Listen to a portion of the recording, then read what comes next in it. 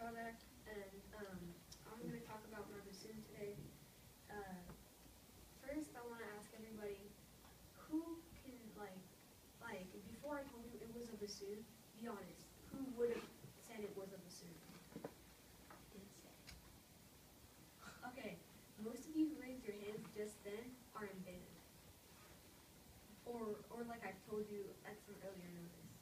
But the people who didn't raise your hands, don't worry about it. Don't worry that you don't know it's a bassoon. It's not a very well-known instrument, like let's say guitar or drums or something like that.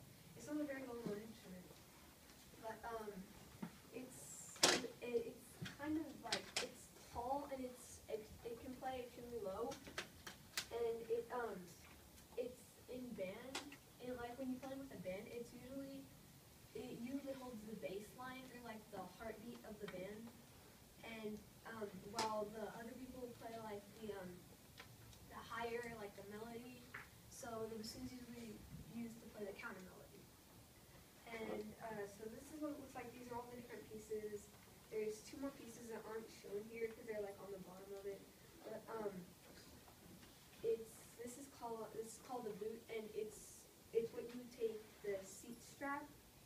It's what you hook this to, and normally you would sit in a seat with this under your butt, and it would hold up the bassoon, because the bassoon by itself is heavy. And so and then this is the winnie joint, and there's two holes here, and this one has a peg. They would go into the smaller hole, and it would sit there like this. And then this is a beginner bassoon. This is the long joint, and it has this to hold it together. So there's a little hole on top of it here. There's a little hole on top of it here where the little peg would fit into, and so this would go into the bigger hole in the bassoon, in the little, and that's how that goes. And then the sound comes out of this, which is the bell, and don't worry about the ribbons, those are something for them. But yeah, and you would fit it on top of here, and this would go on top of this, and it goes like that. And then there's two more pieces that are needed to make the bassoon operational and able to play. There's a piece called a vocal, which fits right here, and you put the reed on the end of it here, and it fits like that. This is the whisper key, and it goes over the little hole in the vocal over here. And then there's a reed. The hole is extremely tiny, but we have to force air through that little hole. And the reed vibrates, and it makes a sound which travels to the bassoon, and combined with like covering the holes and stuff, it makes the actual sound. But this is what the reed sounds like by itself. It sounds like kind of like a little kazoo or something. Yeah.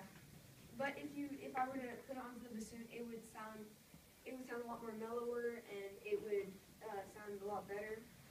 And we would take the reed and we would soak it in water to make it easier to play. And we soak the whole reed most of the time, and so yeah.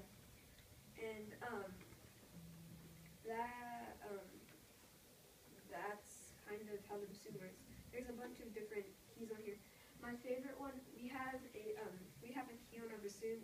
We call this the pancake key, since it's so big. We use it to play our E, our low E, and then we use this to play our B flats and stuff. And so we also have this little piece right here. We use it to clean out our bassoon with like all the spit in there and stuff. So we don't need to clean out these parts or this. We use the metal piece, and we feed it through here and through here. These are the only two places we feed it through. And if we take it apart, we would take this off, and we would like put it in there. And so that's kind of how it works. And we also have metronome, and we have like reed cases that we can order from, and you can also take like private lessons for it. I take private lessons, and